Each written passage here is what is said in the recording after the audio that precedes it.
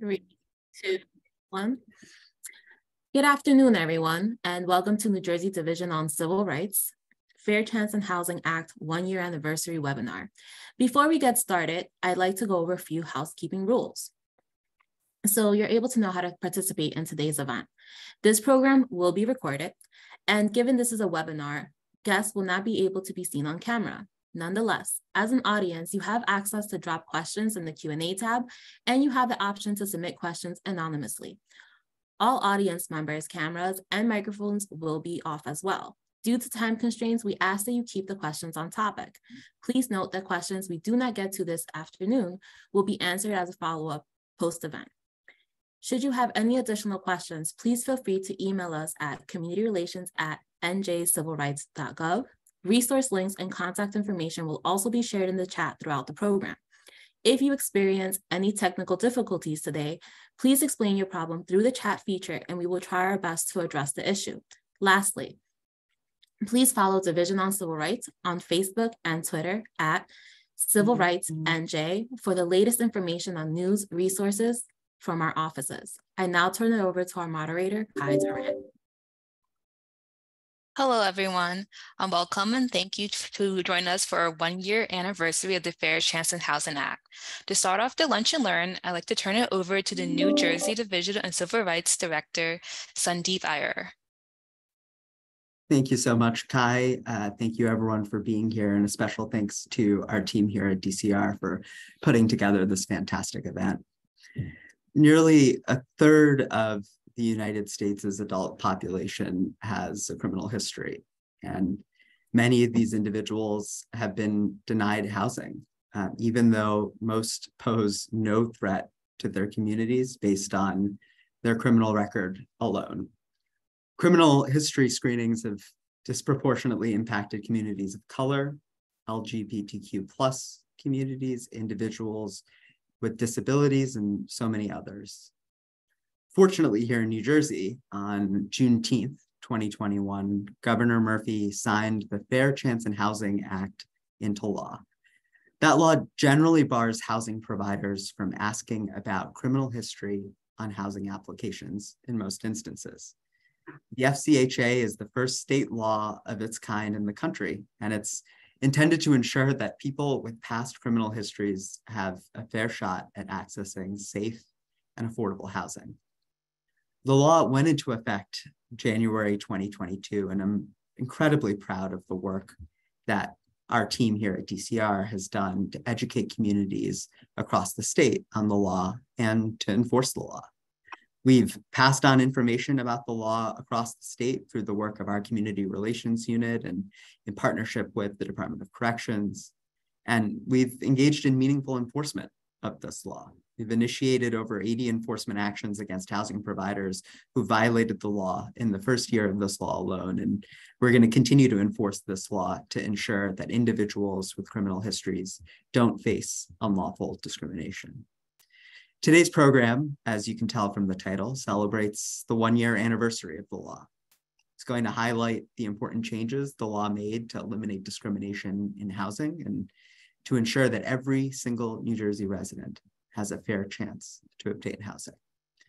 The program will provide an overview of the steps individuals can take to file an FCHA complaint with the Division on Civil Rights and some of the resources available through DCR. Thank you all again for being here, and I now have the pleasure of turning it back over to our moderator, Community Relations Specialist, Kai Durant. Thank you, Director Iyer. I just want to say once again, thank you all for joining us today for our Lunch and Learn. Hopefully you have your lunches, so we're going to bring the learning part of it to you. As they have said, I am the moderator. My name is Kai Durant. I am a Community Relations Specialist with the New Jersey Division on Civil Rights. We're going to have a panel discussion, and afterwards we'll have time for questions and answers. So first of all, I'm going to start by introducing our panelists. We will have Mr. James Williams, who is the Director of Racial Justice Justice Policy at the Fair Share Housing Center. In addition, we will have Ms. Jessica Lane, who is the Fair Chance and Housing Act Legal Specialist at the New Jersey Division on Civil Rights. And lastly, we will have Mr. Jonathan Green, who is the lead community mediator at the New Jersey Division on Civil Rights. So to start off our conversation and discussion, Jessica, what is the Fair Chance and Housing Act? Thank you, Kai. Thank you, Director Iyer.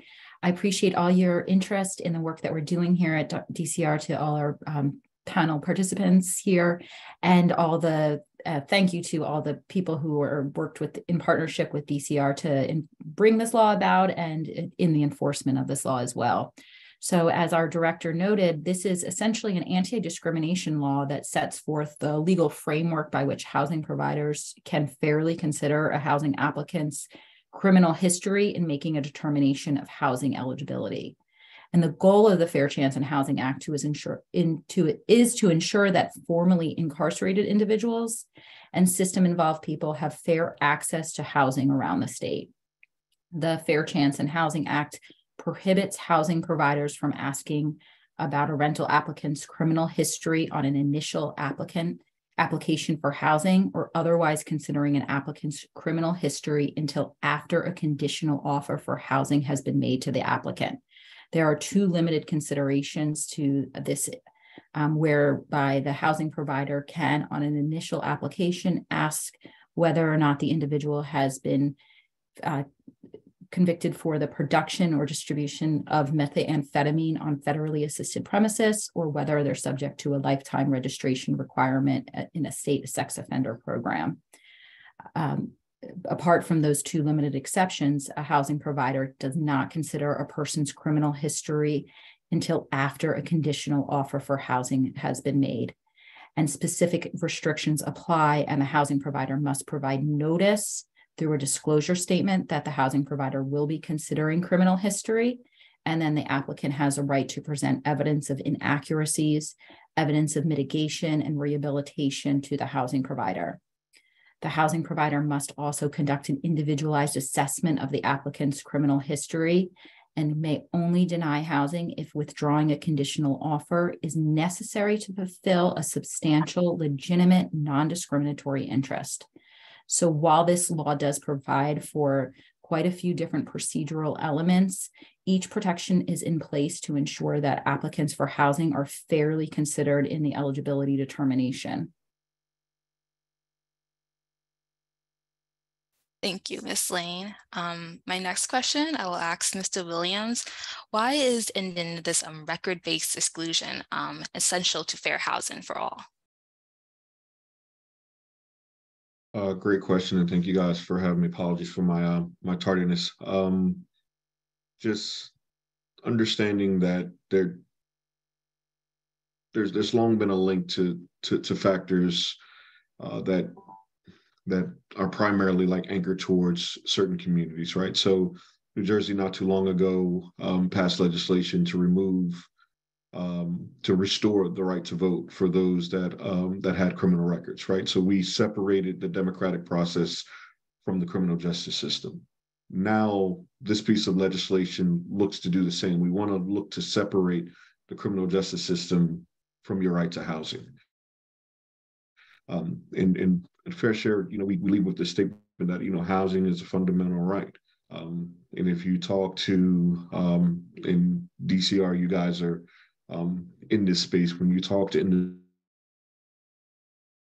individual going to be if they don't have housing when returning from incarceration, the likelihood of them recidivating, multiplies exponentially without that access to housing.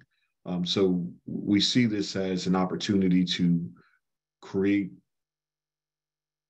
back end, recognizing that this individual's already been through the system. How do we create back end programs, back end policy that allows for individuals to return home and stay home? And if you've ever talked to someone that has been in one of these spaces that has been incarcerated, they probably usually lead with housing. If it's a mother and she wants to regain access to her children and her family, one of the first things that a judge or a caseworker is going to ask, do you have safe and secure housing?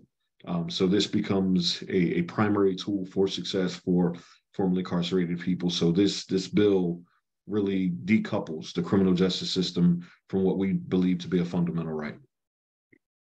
I want to supplement that. Thank you so much for that. And DCR completely shares that same perspective that housing is a fundamental right. And it's really the touchstone from which individuals are able then to access other aspects of their life, like employment or education for their children, transportation, health. And really to have the housing in place is a critical thing. So then the individual can then participate in other elements of their life, and without that housing being that first stable force, it's extremely and exponentially more difficult to access those other resources. Yeah, I also was going to add to that. I think one very important aspect that is oftentimes somewhat overlooked when it comes to the Fair Chance and Housing Act is that nothing in the Fair Chance and Housing Act requires housing providers to consider an applicant's criminal history. But when a housing provider chooses to do so, that's when the processes and guidelines laid out under the Fair Chance and Housing Act and its rules, that's when they apply. So I did just think that was important to mention. Yeah, that is really important. In doing this work and enforcing the Fair Chance and Housing Act, we've, as the director indicated, taken quite a bit of proactive measures to enforce the law by identifying housing providers that maintain policies that were not in compliance with the Fair Chance and Housing Act, and working with them to educate and remediate their policies and procedures to bring them in compliance with the law.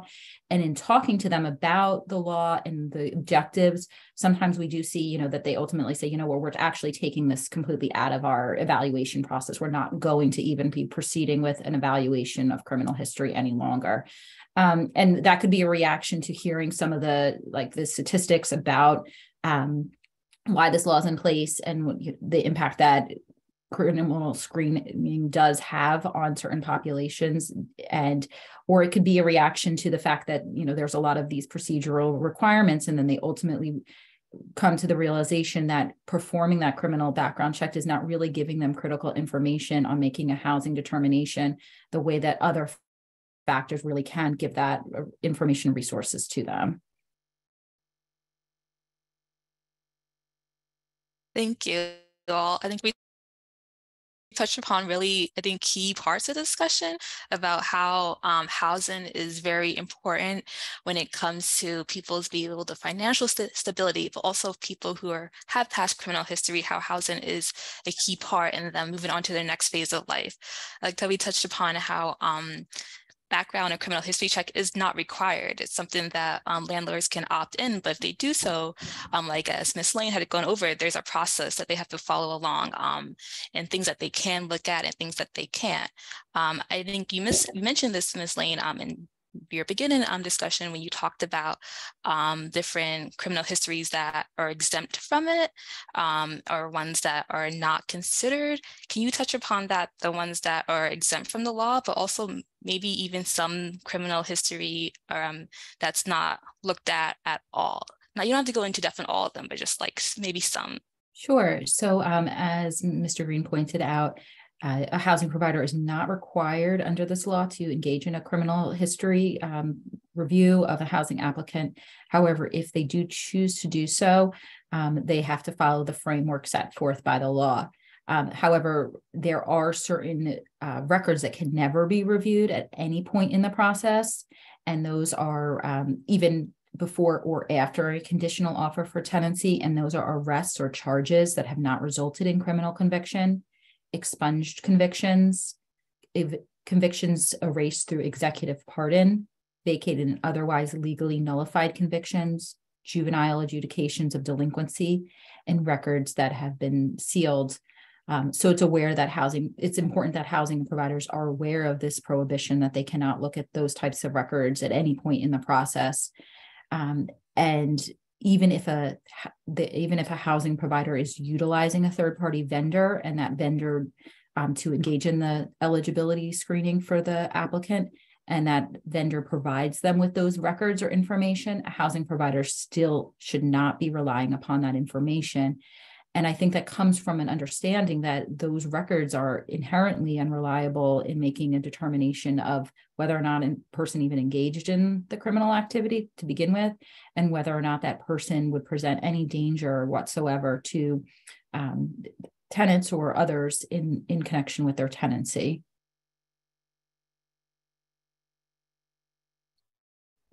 Thank you for that. In addition, we talked about how landlords, if they do consider criminal history, it has to be after the conditional letter.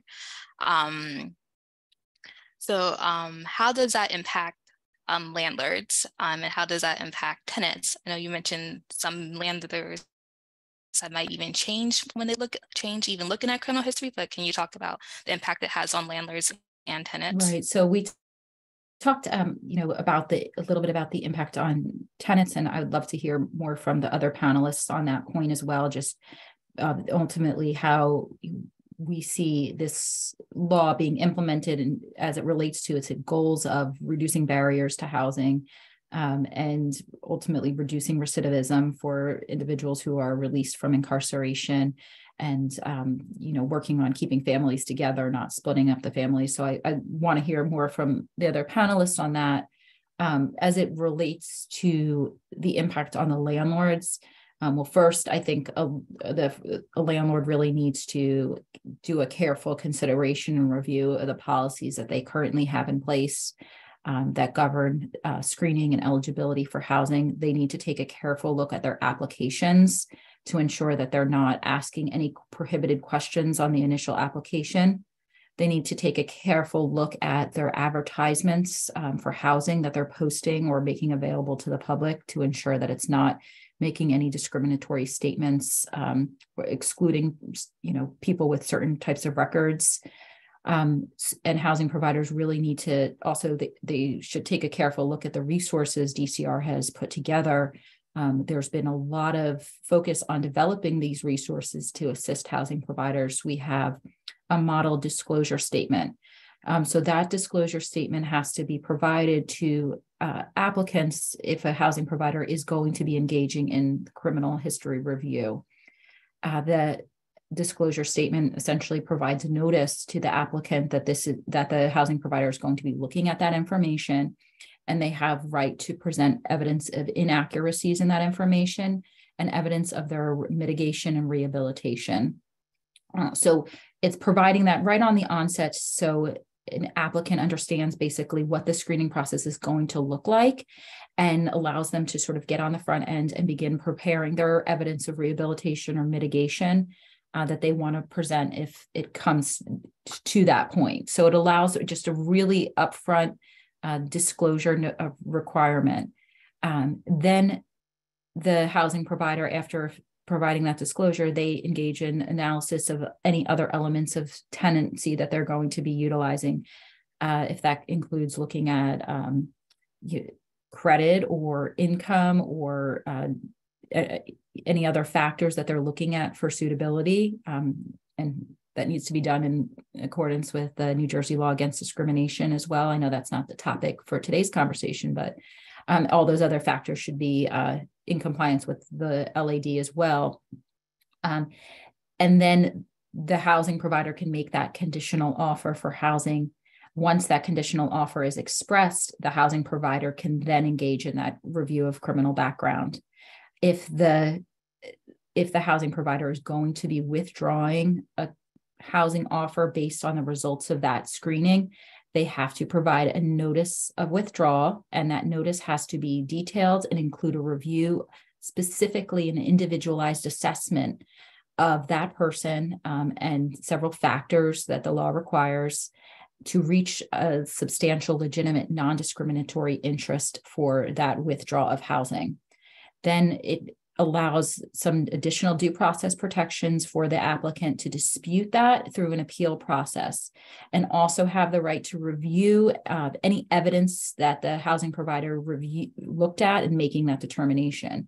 So that individual applicant has that full transparency to know exactly what the housing provider looked at in reaching their decision, and an opportunity to appeal that decision and present their evidence of rehabilitation and mitigation.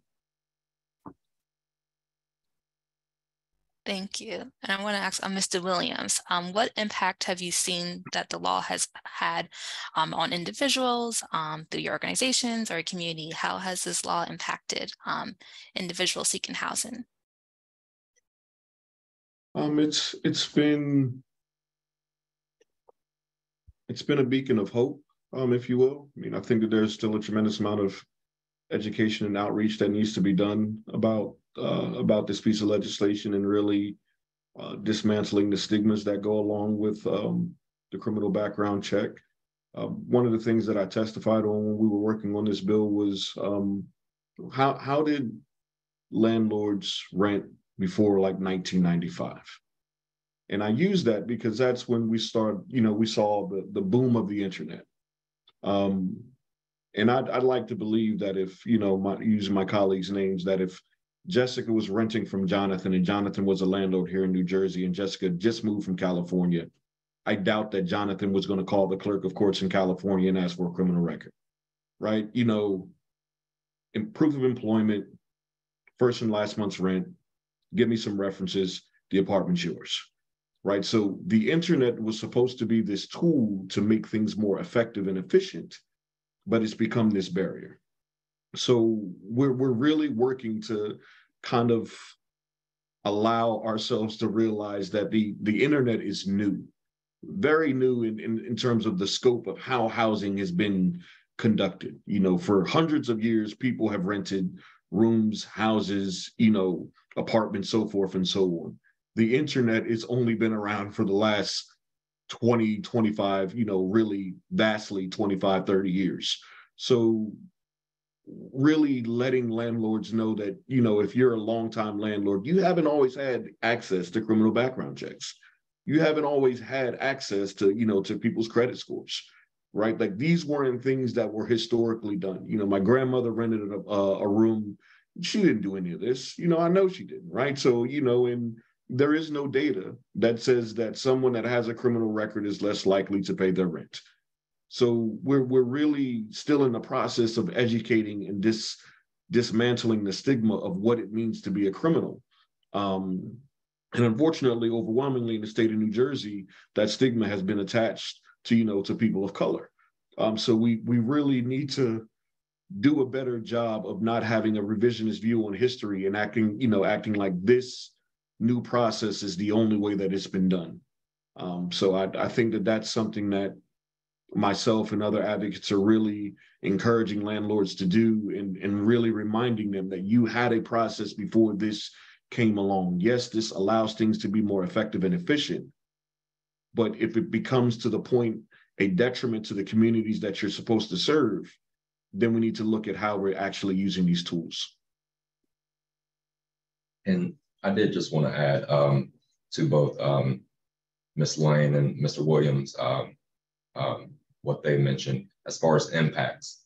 And I think what you see in understanding even the mission of the Division on Civil Rights here in New Jersey, to eliminate bias and discrimination, the impact I think it has on landlords in helping New Jersey achieve that goal to eliminate bias and discrimination across the state.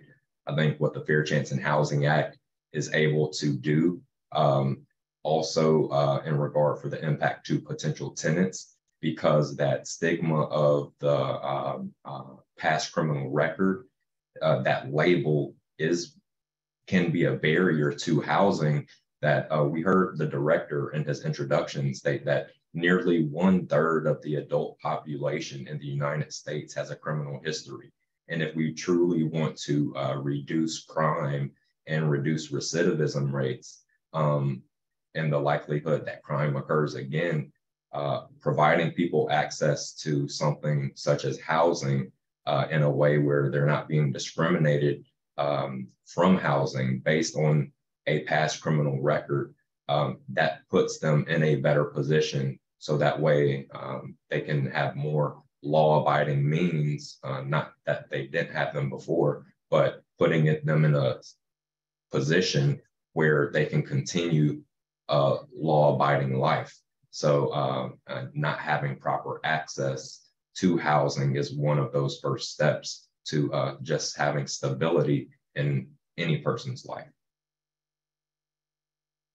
Can I just add one piece? And Jessica, you did an amazing job of laying out the need for that individual assessment. And once again, just thinking back on some of the things that I highlighted during just the work on the bill. If I told you that you would be renting to a drug dealing pimp who robbed and stole from people, you probably would have trepidation. But that same person, went on to be this charismatic leader. And I'm using this example from the Black Breakfast Club. In today's society, we'd never allow Malcolm Little to become Malcolm X. In one description, I described a drug dealing, thief of a pimp. And the next, that individual evolved into this charismatic national leader. If I just based it on what you had on paper, and I didn't do that holistic approach, I didn't do that individual assessment, I wouldn't see the transformed individual that's sitting before me. And we have to realize that, there are a lot of Malcolm Littles that go into these institutions, and there are a lot of Malcolm X's that come out. And I use that example in terms of the evolved person, the growth, the development that people actually have, when truly rehabilitated. And we can't take that, for granted, because then that's really not an indictment on housing. Once again, another conversation. Then we need to talk about, how we improve, the correction system. But if they're out and the state of New Jersey says they're free and fit to be a citizen again, then we have to believe that they have done their job and this individual is ready to come home, and that there's development, growth, and evolution that exists there. So I thought that analogy that he provided was very telling, because on paper, I think a lot of people would grapple with the ability of renting to Malcolm Little. But I don't think any of us would have had an issue renting to Malcolm X. But that comes with evolution. That comes with a conversation. That comes with an individual assessment of understanding like who this person has become, not who they are just on paper. And to also add to that, I think that goes back to, once again, the director's opening, where criminal histories and the impact of communities that have been disproportionately affected, communities of color, LGBTQ plus communities, individuals with disabilities, other groups who have been over-policed and over-incarcerated. So recognizing these disparate impacts, and the Fair Chance in Housing Act actually providing a methodology to combat the historical nature of that. Yeah, I love that. And thank you for highlighting that, because that is such an important aspect of the Fair Chance in Housing Act. And the way that I've sort of seen this play out for individuals who have brought claims with DCR under the Fair Chance in Housing Act, I have an opportunity to hear their story, and it's never black and white. There's so much nuance and so much that people have been through in their lives, and the strength that they exhibit in the way that they've overcome challenges that they've faced in the past is just really moving, because you get to hear who they are as a person and the work that they've done. And the challenges that they've just been through, and you just have so much immense respect for people and the way that they can overcome. And then you look at, their families, and you realize just the huge impact that this opportunity for housing has on the family as a whole, young children, and where they can live, and because where they can live, they can then access, and the opportunities that are available to them from there. So it's been like an honor to hear people's story and what they've gone through, and just see the efforts that they've undertaken to change, and become a different person. And I've, really enjoyed that aspect of this work. So I just want to bring that to light too. A couple other names, I don't know if you guys have heard of these people, but, Nelson Mandela, criminal record. Rosa Parks, criminal record. John Lewis, criminal record. Reverend Dr. Martin Luther King, criminal record. I mean, we can keep going. Angela Davis, Dr. Angela Davis, criminal record. So, by today's society, we'd have several Nobel Peace Prize winners like sleeping on the street. So just wanted food for thought about, you know, the difference between just looking at the record and not looking at the individual. Thank you. One thing that stood out to me, Mr. Williams, is how you said that the Fair Chance and Housing Act kind of provides a beacon of hope. And I liked how you talked about different historical figures who we all are familiar with, and how even they had like a past criminal record, but that's just a small part of all the work and history that they have done. And I think for many people, if they have a past criminal history, that's just a small part of who they are. It's not the whole picture, and it shouldn't play a large role in who they are when it comes to considering housing and also other areas of life. I know we talked about the impact that it has, but I know there's definitely more work that needs to be done. And I'll start with Mr. Williams. I think because you kind of touched upon it, that there still is more work that needs to be done. What areas do you think, or have you seen that still needs work on, or changes that still needs to be done to ensure fair housing, and even some of the work that you are working on with Fair Share Housing Center? Can you talk about that and just explain more needs to be done, and what is going on now that others might want to join if they want to get more involved, how they can do that? Sure. Now, I didn't get a chance to really say, you know, thank you and how much I enjoy working with the DCR team. I mean, they're to have a division that truly embodies what the title is, civil rights, is a joy and a pleasure to know that there are individuals within, you know, state government that truly want to ensure that all people are treated fairly.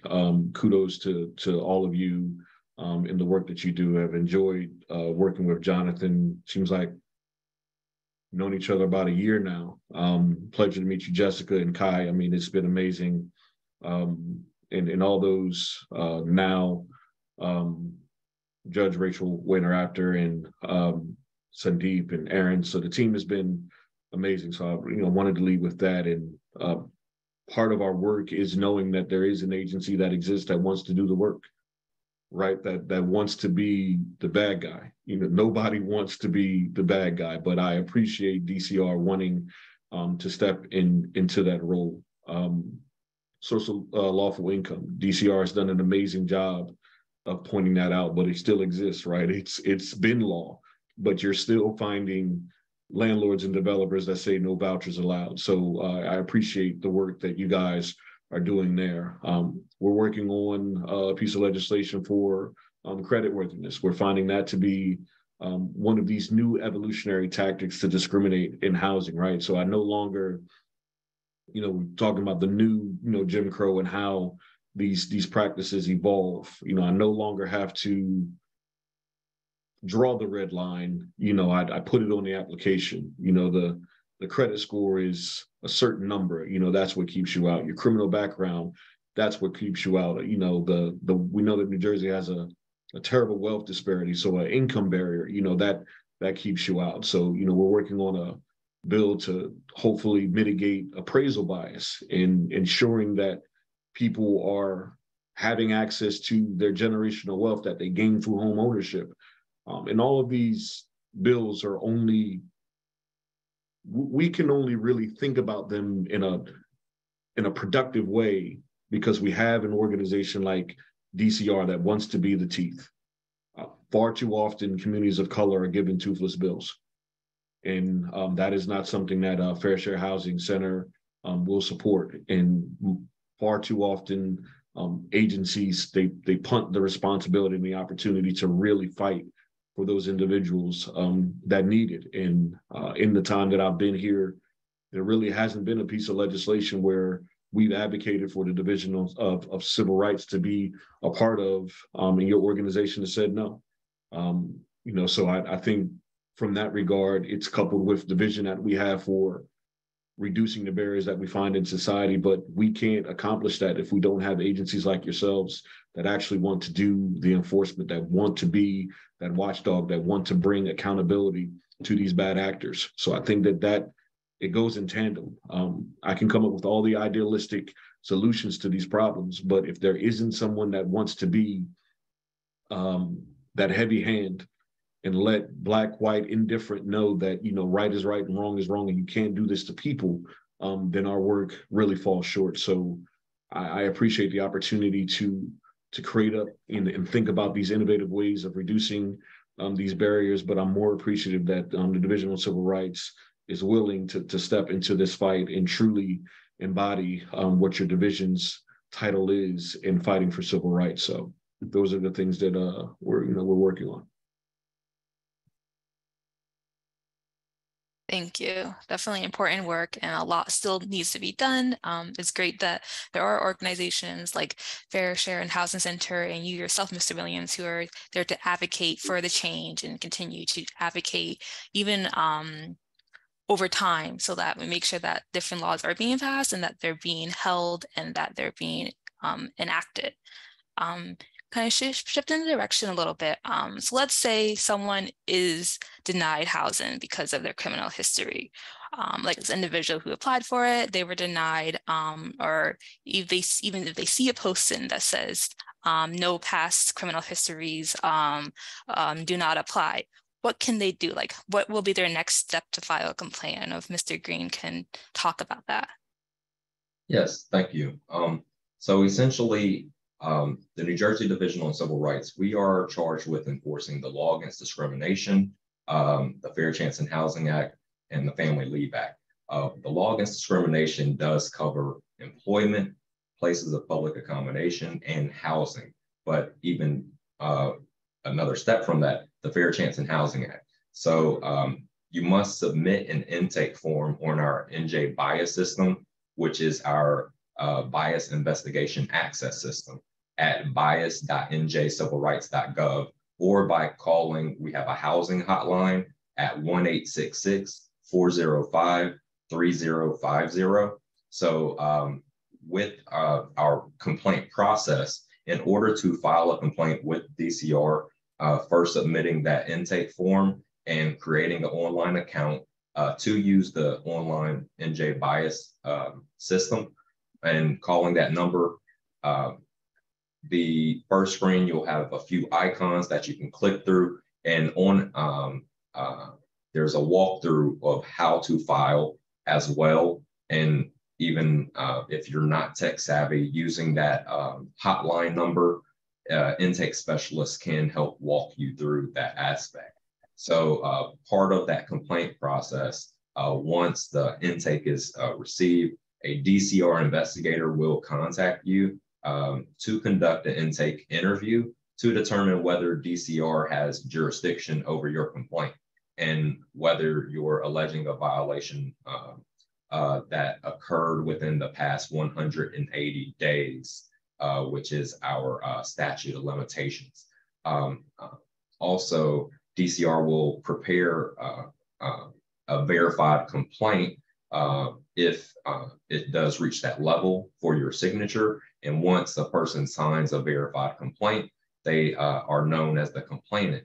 DCR will then serve that complaint on the party known as the respondent, which may have violated a person's civil rights, and through that allegation, the respondent has a chance to respond with their version of events. Kind of the next step in that, DCR then conducts an investigation, which may include interviews with you, the respondent, witnesses, reviewing different documents and evidence, photos, video recordings. It is important that you preserve all relevant evidence, including any electronically stored evidence, such as text or email messages, until your case has concluded. And at the end of an investigation, DCR will determine whether there is probable cause to believe a violation of the law occurred. Also, real quick, there is a prohibition on retaliation. So I mentioned there's a statute of limitations of 180 days, but also retaliation under the Law Against Discrimination is prohibited, and that is a separate claim. So just distinguishing, a person could file a complaint against, say, the respondent, and there not be a finding of probable cause, but the respondent took some type of retaliatory action, that could be a separate complaint as well for that retaliation that was alleged. So I did just want to throw that in there as well. Thank you. That's really helpful. I know as like if someone files a complaint, they might wonder, okay, I made a complaint, so what's going on next? Or like what happened? So thanks for going through that as well, Mr. Green, because that I think is helpful for people to even have a better understanding of the process or like even what's being done in the back end. Thanks for clarifying that. I guess my other question for you, Mr. Green, is let's say someone wants more information about FCHA, or someone wants a more in-depth understanding, or what are other ways that people can learn more about it or engage and just find out more information? Most definitely. So we definitely encourage our www.njcivilrights.gov. Even more specifically, if you put /FCHA, so njcivilrights.gov/FCHA. That takes you to our Fair Chance and Housing Act landing page, and all of our resources from the Fair Chance and Housing Act, the language, our resource documents, and you will notice that even in the chat feature today, some of our resources have been, our resource documents and other information have been dropped while we've been going through our discussion today. And the website has even more resources, and even the walkthrough of filing the complaint, and just a vast array of information. Also, you can contact community relations at njcivilrights.gov to be able to contact our unit under the Division on Civil Rights to for any follow-up questions and that type of thing. Although I do know we have a Q&A session coming up here shortly. If I may, I just want to supplement the process when an individual files a complaint under the Fair Chance and Housing Act, because there is another step that can take place that's a little different from when a violation is alleged under the LAD, the Law Against Discrimination. So if an individual submits a intake under the Fair Chance and Housing Act, we go through that same process that was really clearly explained by Mr. Green, of doing the intake, preparing a verified complaint that alleges what the violations under the law are. And then once that's served upon the respondents under the Fair Chance and Housing Act, there is a 14-day period to cure or resolve that alleged violation. So we get in touch with the respondents within that 14-day period, and it allows them an opportunity to try to resolve it entirely. Potentially, they're going to reconsider the individual applicant for housing. If there's housing still available, they might reinstate them to a wait list. They may re-engage in an individualized assessment. So depending specifically on what that violation, what aspect of the Fair Chance and Housing Act was violated, we can try to work with the respondent within that 14-day period to cure that, offer like quicker remedies to the complainant if possible. Now, if it doesn't resolve within that 14-day period, we do proceed through the investigation to reach that ultimate determination of whether there was a violation under the law or not. But I did want to just highlight that additional step that is there to really, on a basis that there's, immediate need oftentimes for housing, and sometimes we can try to, fulfill that for the complainant. Thank you. I guess a follow-up question. I know part of the process, I think Mr. Green and Ms. Lane talked about, if a complainant files a complaint, it's good to have like the evidence, like any copies of any exchanges that you had. I guess kind of build on that. I know part of the FCHA, or part of the guidelines, is if someone has a past criminal history, they can also provide any documentations or stuff in their support to show a bigger part of their character. What type of material might that be, or what type of material that someone would be good to show to also paint a fuller picture of their self when they apply for housing? Okay, so if a conditional offer for housing is withdrawn, and it's withdrawn in accordance with what the housing provider can, in fact, look at under the Fair Chance and Housing Act. Because while we didn't get into the specifics, in addition to setting up this procedural framework, the Fair Chance and Housing Act gets specifically into the type of criminal history that can be relied upon based on when that occurred. So there's specific look back periods tied based on the type of offense.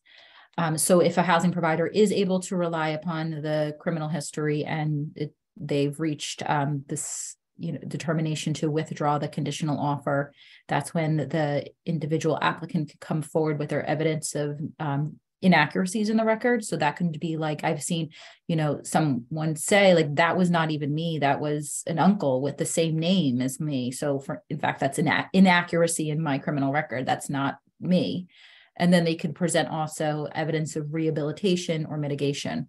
So and this is fairly open. This really can be anything that the individual wants to submit. We've seen letters from parole to indicate that parole has been successfully completed. We've seen letters of educational enrollment demonstrating that like an individual is enrolled in an educational program or has been hired for an employment opportunity. Letters from social workers indicating they've completed different trainings or counseling programs that that have been helpful for them. If it's a substance, they can submit evidence of completing a substance rehabilitation program as well. It could be references from a prior landlord. It could be a reference from someone in the community that they work with, like an organizational leader. So it's really fairly open. I was just working on a case where the housing provider just wanted an explanation in writing that the individual was offering an explanation of like what happened and explaining that like how they've moved on in their life.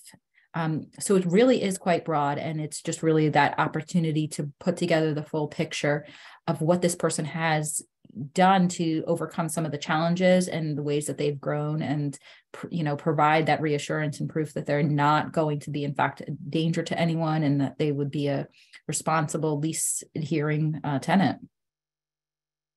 And to just briefly add to that, and that was very thorough, with the housing provider, if they did choose to decide to withdraw a conditional offer of housing because of an offense in an applicant's background, providing that notice of withdrawal, it has to indicate specific reasons, and the housing provider must perform an individualized assessment of several factors. So they kind of include the nature and severity of the offense or offenses, the applicant's age at the time of the offense, how recently the offense occurred, any information the applicant provided in their favor since the offense. So kind of what Ms. Lane was touching on, that if you provide that documentation, which could show just any more positive things having occurred since that time period in a person's life, that could be documentation needed. Also, if the offense happened again in the future, would it impact the safety of other tenants or the property? And really, I think Ms. Lane touched on it very well. For the housing provider to withdraw the offer of housing, it's necessary to fulfill a legitimate non-discriminatory reason. So I did just want to add that aspect. Thank you. Before we move on to question and answer section, my last question for all the panelists, is there any last thoughts or important tidbits that you might want to add to the discussion? And also, what's one key takeaway that you hope the audience is able to take away from this discussion? So anyone can hop in and start. I guess for me, I think it's just the continued need for education. I think passing the legislation was, it may do it. I think it sounds a disservice to say that was the easy part, but statewide education is a much heavier lift. getting this information into the hands of every landlord, every person potentially returning home, every person that's currently incarcerated, anybody that could be affected by this legislation. That takes a lot of work, and I think 1 year later we can't rest on our laurels and say that because the Attorney General's office in DCR has had some success that the work is done. So we need to work with local organizations like Fair Share, NAACP, churches, whomever, anybody that has access to individuals that meet this population, or just individuals that know a person that needs to know this information. We have to continue to get the word out. So I think the continued push for education and advocacy is there, and the more we do it, the more success and the impact this bill will have. And I would just add to being able to empower yourself most with this information, like Mr. Williams said, the education component and letting others know that these are resources that are available, because in the event that, and even though we don't want these things to occur, in the event an incident of bias or discrimination does occur in this scenario, knowing that if you file a report, that can trigger our agency, the Division on Civil Rights, to be able to help you get justice in that regard and make sure those violations or alleged violations of one's rights are not ongoing, but the education and awareness component, so that way people know this act is a thing, that the Fair Chance in Housing Act provides these remedies and provides these processes. So that way we're not even in a place where we have to file a report that people aren't doing these practices. Similarly to what you both touched on, I wanted to also make everyone aware that DCR has a specific training available on our website for the Fair Chance in Housing Act and also other housing trainings discussing LAD protections. So those are going to get, a little bit more comprehensive into the elements of the law and how to comply. They're absolutely fabulous trainings. So I encourage everyone to check that out too. And then just, if you are either someone that works with tenants or individuals that are likely impacted by this law, to reach out to DCR and let us know how we can work and partner together to bring this information to more people. And also encourage people to report and file the intakes with DCR, because even if we make a determination that there was no violation, there's no probable cause to support a violation under the law, we still gain so much from learning about what happened and seeing it as an opportunity to maybe work with housing providers to remediate other policies and practices and just bring forth that education to more people. So that's helpful to us regardless. And we're just happy to continue to work with different partners within the state of New Jersey in doing the education that we can. So that's just a huge aspect of, bringing these, rights actually forward and making sure people are utilizing that and knowing their rights under the law. So. Thank you. Now we're going to our Q&A session. If anyone has any questions, you can post it in the Q&A chat and we'll answer them. If not, if someone has any questions later on, you can always email us and we'll get back to you. So just wait a few seconds, see if there's any questions. And in addition, we also posted a survey in the chat. We hope that all the audience members will take the time out and to fill out the survey and just give your quick feedback on the on this program and webinar.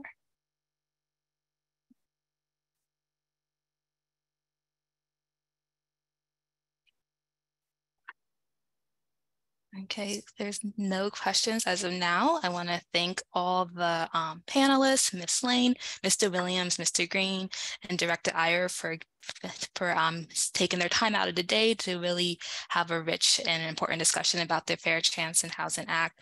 It's been our 1-year anniversary. A lot has happened. A lot of changes has occurred with it, and there's still more work that needs to be done. But I want to thank everyone for participating in it today.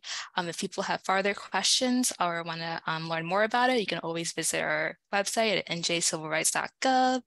You can always call us and email us. I want to thank everyone for joining us today, and I hope everyone has a great rest of the day.